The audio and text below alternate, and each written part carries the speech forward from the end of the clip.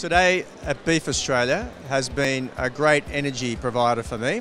It was so wonderful to arrive here and see everybody with a view towards how they can go forward. Obviously, it's every 3 years it happens, so the energy was there from that as well. And it was great to see so many people in the industry that get the chance to come together and have a chat. Today, we presented the award to the Rabobank Beef Ambassador. It's a really important award because Rabobank, we understand that leadership is something that you need to have not only a surviving but a thriving food and agriculture industry. We've had some great leaders that have brought this industry up and developed it, and we need some new ones that are coming through, new generations, new thinking, but also taking the baton from the old ones. It was a very hard process, but Ryan stood out.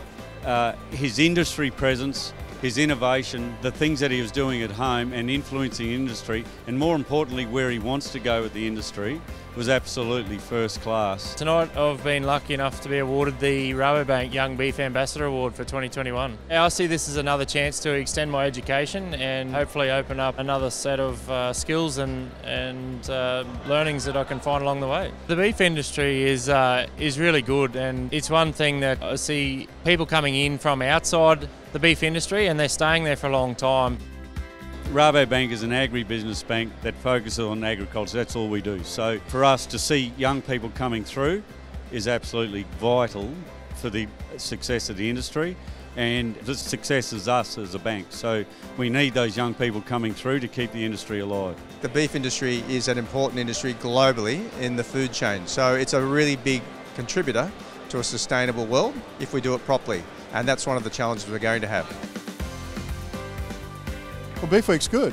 And I just think when people come to beef, they seem to relax, socialise and really let their hair down and have some fun, which is great, and learn something along the way.